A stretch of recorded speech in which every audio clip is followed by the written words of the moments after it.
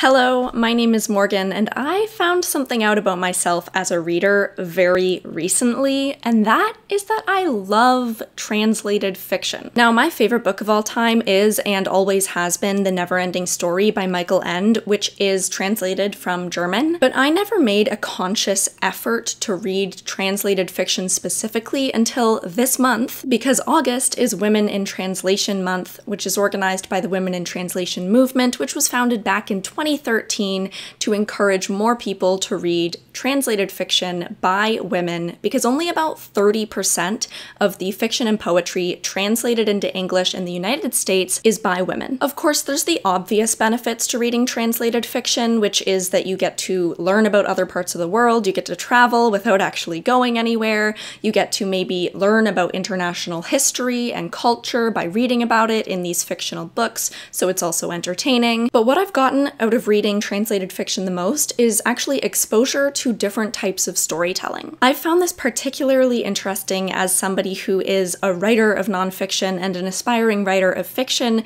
because as I've said on this channel before, to be a good writer, you really need to read widely. And this includes reading from different cultural and geographic perspectives. What I didn't really realize until I started reading from a wide variety of languages, though, is that each culture has its own genres and its own tropes and its own writing conventions and styles and ways that people are taught to write and what is considered good writing. So even if you're reading a fantasy novel that may not tell you anything about the history or contemporary culture of a place, the writing style is still going to give you insight into some of the cultural conventions. As I said, August is Women in Translation Month, and since it is August for me making this video, I have read exclusively books by women that have been translated into English from another language. And in this video today, I have 10 book recommendations for you, each one coming from a different language and a different place in the world. I have had, by far, the best reading month of my life this month, and I plan on continuing to seek out books written by women in other languages, because some of my favorite books of all time are on this list I have found this month. At the beginning of the month, when I knew I was going to be making this video, I decided that one language that had to be on this list that I've actually never read from before was French, and specifically French Canadian. Because in Canada, our biggest literary awards would be the Governor General's Literary Awards. And the Governor General's Literary Awards have an award for translated fiction from French to English and from English to French. So I started scrolling through the list of translated fiction from French to English, and I happened upon one that was shortlisted in 2013, and it's by Jocelyne Saucier and translated by Rhonda Mullins. That book is And the Birds Rained Down. Jocelyne and Rhonda both reside in Quebec, and this book was turned into a film in 2019, which I plan on watching. This book was an absolute delight to read. It is set in Northern Ontario, and it follows the lives of two elderly gentlemen named Tom and Charlie, who have completely cut off all ties to the world outside of the Northern Ontario forest. Each of them have built a cabin up north where they spend all of their time, and almost nobody knows that they're there. They have a number of mechanisms that make sure nobody finds them, including a friend at a nearby hotel who will give people the wrong directions to get to them if anybody asks, because they really just want to be left alone to live out their lives with their loyal dogs. But one day, one woman is relentless. She decides she must find these men at any cost because she is a photographer, and it is her current mission to take photos of every survivor of the Great Fires, which had taken place nearly a century earlier. And she got word that one of the survivors was living in the forest with Tom and Charlie.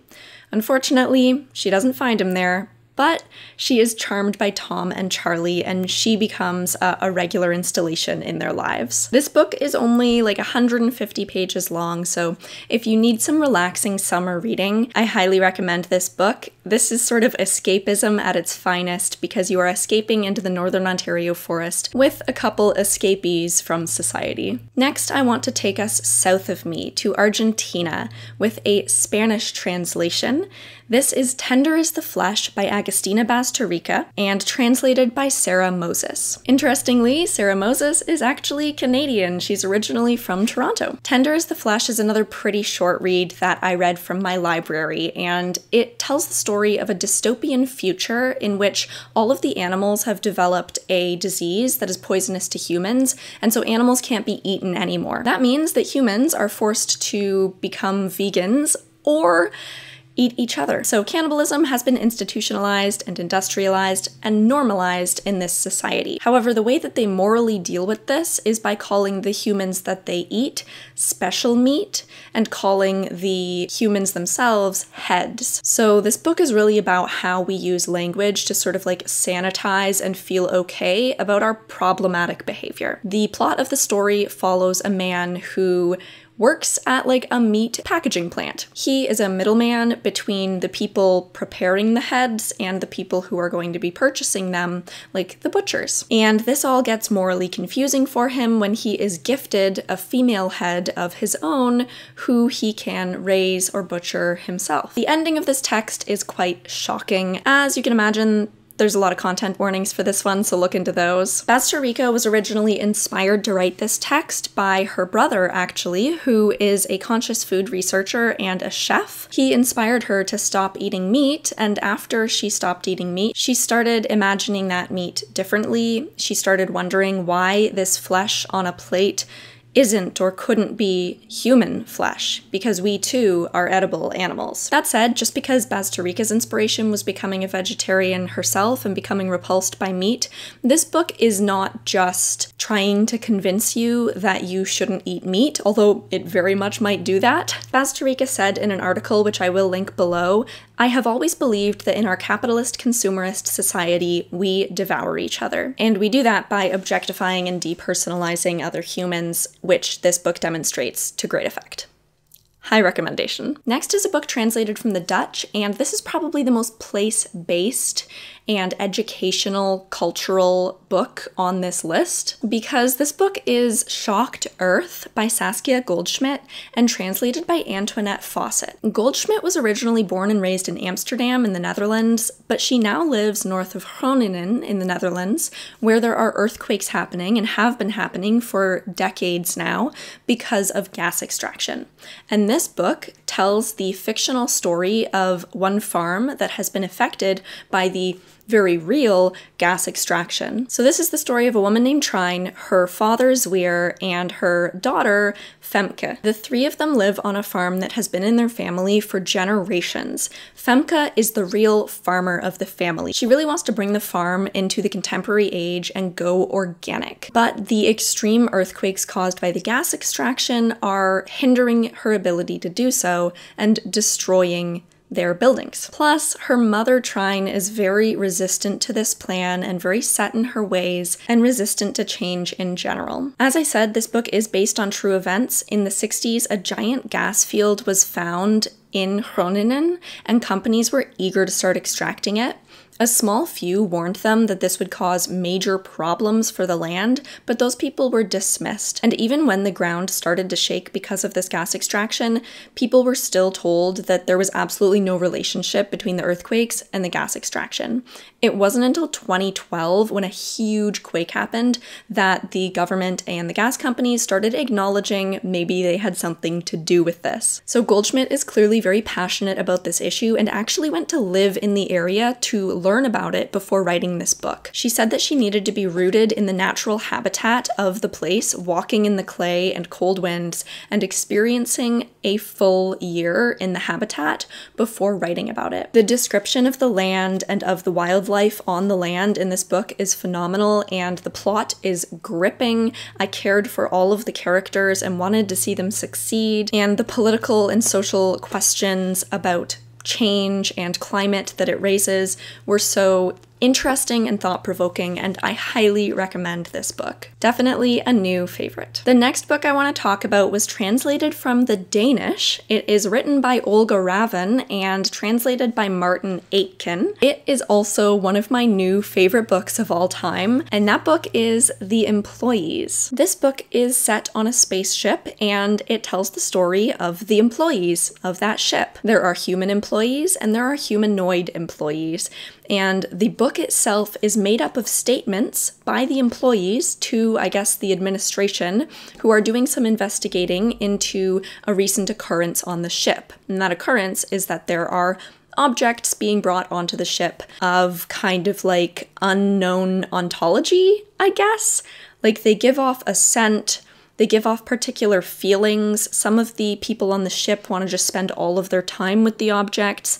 They're making the people reminisce and get nostalgic about home. They're making the humanoids on the ship question what it might be like to be human, or at least all of these things are happening around the same time that people are getting more and more fascinated with these objects. The original inspiration to write this book actually came from a Copenhagen art exhibit. A sculptor actually reached out to Olga Ravn and asked if she would write a little something for the program for her sculpture exhibit. Olga Ravn was so inspired that she wrote an entire book. In an article that I will link below, the artist that inspired this work said that she was interested in making forms that were not really human, but still living. And Ravn was inspired by not only that, but also by NASA choosing new astronauts around this time, the idea of writing a book where the main character isn't an individual, but a group of people. She was inspired by Ursula K. Le Guin's work, and inspired by how to make readers identify with the non-human. And all of those inspirations coalesced to create a sci-fi that experiments heavily with form, and that is one of my new favorite books of all time. This next book is a translation from Polish, and of course I had to include Olga Tokarczuk on this list, so the next book I want to tell you about is Drive Your Plow Over the Bones of the Dead by Olga Tokarczuk and translated by Antonia Lloyd Jones. Tokarczuk, if you don't know, is a Nobel Prize-winning author, and this book was shortlisted for the International Booker Prize in 2019. This is the only Tokarczuk that I've read, but I desperately want to read more because it was so good. I even have a video about it on my channel. Basically, this book features an elderly woman named Janina who lives in a rural Polish village located near the Czech border. Her neighbor, Bigfoot, is mysteriously found dead in his house, and Janina is convinced that she knows who's doing it. She swears it is the animals getting back at the hunters in an act of vengeance. Unfortunately, being an old lady that lives in the forest, the police pay her no mind, even as the killings get more extreme and Janina's theory gets more and more undeniable. This is a great book that I continue to think about to this day. The next book is translated from Ukrainian. It actually was originally published back in 1996, and it was considered the most influential Ukrainian book for the 15 years of independence. This is Fieldwork in Ukrainian Sex by Oksana Zabuzhko and translated by Halyna Hryn. Zabuzhko is a poet, and that is definitely clear in this text. It reads as a kind of extended stream of consciousness internal monologue with reflections on nationhood, gender, and sexuality. It flip-flops between the first and second and third person, so it's quite hard to follow. There's very little discernible plot, but the main character is a Ukrainian woman who is a visiting professor of Slavic studies at Harvard, and some of the book is actually written in the style of an academic lecture. And this is why it really worked for me as an audiobook. If I had to describe this book in just a few words, I would say I wouldn't be surprised if it ended up on a third-year gender studies seminar curriculum. So if that doesn't sound appealing to you, you might not enjoy this book. However, because I was listening to it as an audiobook and not for like a class, I didn't get too caught up in the meaning of the piece. I kind of just let the prose wash over me. This book has been adapted into a solo show, and I can totally understand why it might work in that format, because the whole time I was listening to it, I was actually thinking of Samuel Beckett's play Not I, which is also a kind of stream of consciousness internal monologue that uses the third person, plus a lot of repetition. But I definitely don't think this book is for everyone, so give it a go if that sounds interesting. This next book, though, is probably my favorite book of all time, next to The Neverending Story. It's actually also coming out of Ukraine, but it's originally written in Russian, and that is Vita Nostra by Marina and Sergey Dyachenko. Sergey actually just passed away this year. This book was translated by Julia Hersey. I love this book. I will definitely reread this book. I have an entire video dedicated to this book, so I will link to that,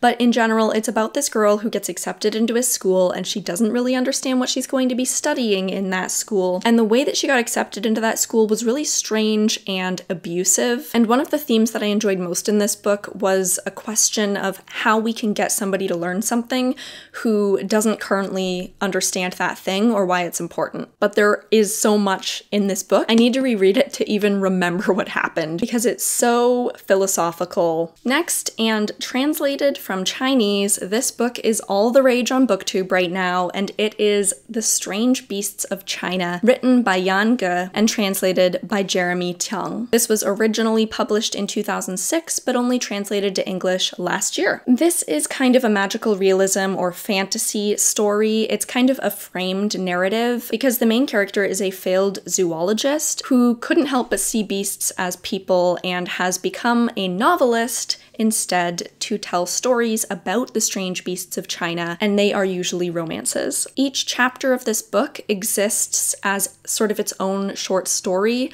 all collected under this framing device of the zoologist turned novelist. And the strange beasts become increasingly intertwined in her life. Other characters include her ex-professor, his new student, and a few of her other family members and friends. This book is very imaginative. It's a reflection on what it means to be human and what it means to love and be loved. High recommendation for this one. I didn't want it to end. I listened to it as an audiobook, and I could have listened to these little like anthropological definitions of strange beasts of China forever. Next, and translated from Korean by the South Korean author Han Kang and translated by Deborah Smith, is The Vegetarian. This is another BookTube favorite. I've seen it all over the place, so I had to give it a go myself. This book is about our main character who has a dream one day and then goes vegetarian. It is written in 3 parts, and none of those parts are from the point of view of the main character. Rather, they are from the point of view of people close to her in her life. Her husband, her sister, and her brother-in-law. The only time we hear from the main character directly is through these descriptions of her dreams, but they're very brief and they don't make a lot of sense. So the entire book is just people speculating on what is happening in the main character's head. And the book itself is not really about vegetarianism. It's more about doing things that are different from the norm and people trying to understand why you're doing it. The main character goes vegetarian, as I said, because of a dream. And everybody just wants her to have a valid reason to have gone vegetarian. Like, they just wish that she was doing it because meat grossed her out now. Or they wish she was doing it because of the climate or because of animal cruelty. But she doesn't give a reason. She says she had a dream, and they cannot handle that. Eventually, her actions get stranger and farther away from the norm of society until it ultimately asks the question, why is it such a bad thing to want to die? So clearly this book has a lot of content warnings that you should look for before going into it, and it does not hold back in questioning the norm. So if you want to read this book, prepare to be challenged, but also entertained, because it was a really good read. We are down to the final book. Last, but definitely not least, is translated from the Japanese, and that is The Memory Police, written by Yoko Ogawa and translated by Stephen Snyder. The main character of this book lives on an island, and on this island, things are disappearing and people are forgetting about them, and the Memory Police make sure that those things disappear and these people forget. And the things range drastically from something like birds to something like books, to something like perfume. Most people just forget about these things naturally. There's just sort of a gap in their memory when it comes to these objects, and then all of the objects are disappeared by being thrown in the water or burned. So there's really no way for them to remember these objects, except that some people on the island are able to remember, and these people are usually captured by the Memory Police. Our main character is a novelist, and her editor turns out to be one of these people that can remember. Her and her friend, the old man, create a hiding place for their friend who edits her books, but as more and more things disappear, it gets harder and harder to keep his whereabouts a secret. This book seems to be marketed as a sci-fi, but I didn't really feel that way. It felt more like magical realism or dystopian to me. This was a delightful book, but be prepared to suspend your disbelief if you're going into this one. I don't really recommend it for people who are hardcore sci-fi lovers, because there are sometimes details that don't make sense or conflict, so you can't think think too hard about the like disappearing of things. And I liked that book enough that I picked up the short story collection by Yoko Ogawa called Revenge, and this one is also translated by Stephen Snyder. So those are all my recommendations for you. Those are all of the books that I have read by women that have been translated from a language other than English, but I do plan on reading many more in the future because these are some of my favorite books of all time. If you have any recommendations for this particular niche within literature, then please let me know below because I am desperate for them, especially if they are sci-fi. Probably the best YouTube channel to follow to get recommendations for translated fiction, and translated fiction by women in particular, is Books and Bow. And I actually have Vagabonds, which is a Chinese sci-fi novel, on my shelf waiting to be read, which was a recommendation from Books and Bow. So check out their channel if you get a chance as well, and I'll see you in another video soon.